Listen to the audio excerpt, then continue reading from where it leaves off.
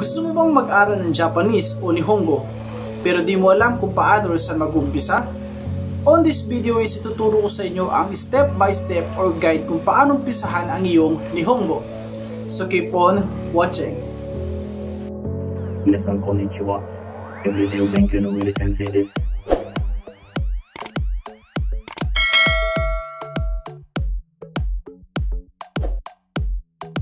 Hi guys! Welcome back again to my YouTube channel. This is WIL Sensei of Everyday Obenkyou. So for today's video, ituturo ko sa inyo kung paano yung way or step by step and guide on how to start your Nihongo.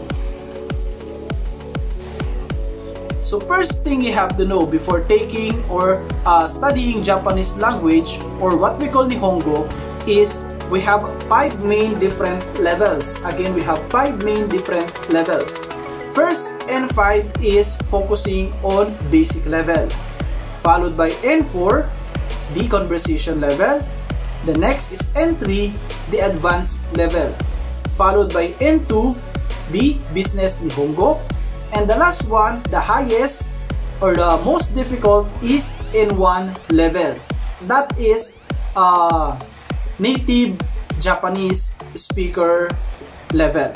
So again, the N1 is the highest level wherein you can make a conversation just like a native speaker. But since beginner pa lang tayo, papasok tayo sa N5 level. Ang N5 level or what we call the basic level, wherein the introduction of Japanese. Let's focus on first the 3 writing system in Japanese. Again, 3 writing system in Japanese. First writing system is what we call the hiragana. Again, hiragana or the mother alphabet. Focusing on 3 main groups. First is the basic 46 characters, followed by diacritics or yung tinatawag na with 10-10 in maru. The next is digraphs. Digraphs or the combination of 2 characters, the E sound and the small ya, yu, yo. The next writing system that you have to know is the katakana. Again, katakana. Katakana or designed for foreign vocabularies or foreign words. That stroke order is pointed. And katakana is the same with hiragana, consists of first basic 46 characters. Again, basic 46 characters together with digraphs and diacritics. And not unlike hiragana, katakana has a special sound reading. The third and the last writing system in Japan is what we call kanji. Again, kanji. Kanji or what we call Chinese character. Okay, then kanji or the third writing system in Japan, we have 2 main readings. Okay, again, we have 2 different readings. First is onyomi. Onyomi is what we call the Chinese sound reading. The next is kunyomi, that's focusing on Japanese sound reading. Okay, on this kanji is aaralin natin kung paano yung mga basic to advanced kanji and kung paano yung proper way on stroke order. Again, itatakal din dito kung paano yung proper way ng stroke order ng basic to advanced kanji. So now you have the 3 writing system in Japan. So first is hiragana, followed by katakana, and now kanji.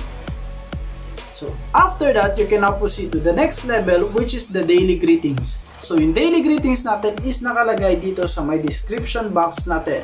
Pwede nyo siyang bisitahin and then you can write on your own note para ma-memorize na natin yung mga daily greetings na ginagamit natin sa Japan. The next, after the daily greetings, in order to create a grammar, we will be needing a vocabularies. Vocabularies consists of nouns, verbs, adverbs, and adjectives. So yung 4 things na yun is kakailanganin natin sila to create grammar. Those basic 4 things like nouns, verbs, adverbs, and adjectives. So yun yung mga kailangan natin to create grammar. The next is bunpo or grammar. So in grammar, we have sentence construction, conjugation, and particles. Then now you have a grammar or bunpo. So you can now proceed to conversation.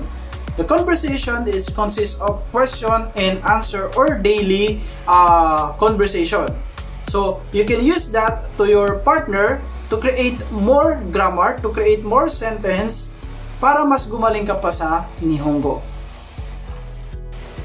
So now you have the basic and step-by-step format on how to study in Japanese.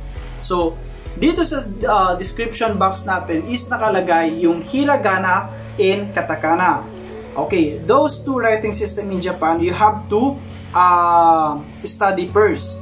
So again, nakalagay dito sa description box natin kung ano yung first na aralin natin, which is the hiragana and the katakana. So, thank you for the good work, and before I end this video, so I want to grab the opportunity to like, share, subscribe, and comment to our YouTube channel, which is Everyday Obenkyou, para lagi tayong updated sa mga videos. And I want to take this opportunity to shout out to RJ Tugade, my friend in Japan, to Alpon, or yung kanyang TBI, Lutongpon. So, bisitahin nyo ang kanyang YouTube channel. Yung master natin, yan si Black Shadow na tumulong din sa atin. And ang ating Surviving Japan. So, yung estudyante ko na nagbo-vlog din ngayon sa Japan.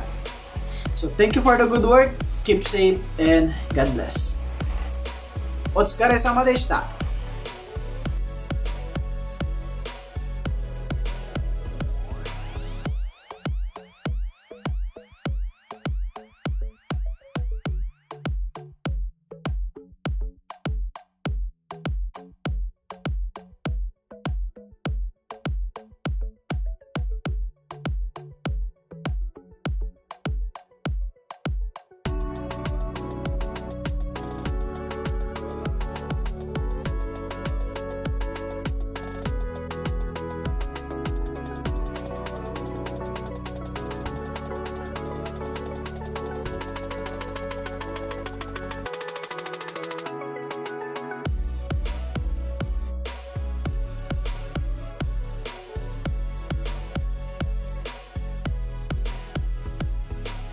お疲れ様でした。